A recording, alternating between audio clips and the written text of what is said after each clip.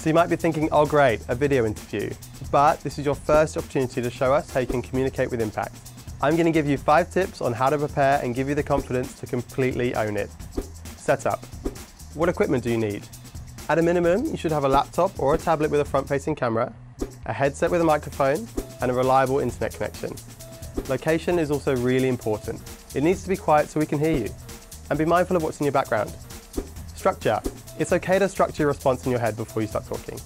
It's better to sit in silence for 5 seconds and give a meaningful answer than rushing into it and not covering all the points you wanted to. If in doubt, stick to the STAR method. Timing.